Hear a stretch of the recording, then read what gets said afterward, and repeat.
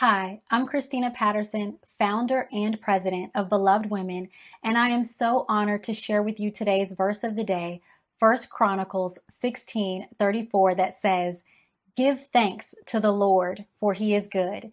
His love endures forever." Giving thanks to God reminds us how great he is, and a thankful heart helps us to overcome worry, endure the trials of life, and cultivate joy.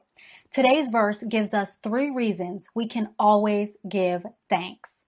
First, we give thanks because God is good. It's not always easy to believe that God is good in a fallen world where bad things happen. But today's verse makes it clear that God doesn't just do good, he is good.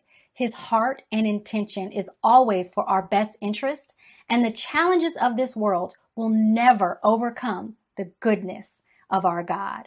Second, we give thanks because God is love. You can have good intentions, but never act on them.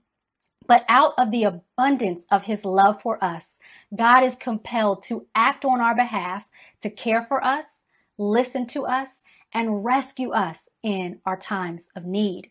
His greatest act of love is the sacrifice of his son, Jesus Christ, to give us eternal life and relationship with him so we may experience his love every day.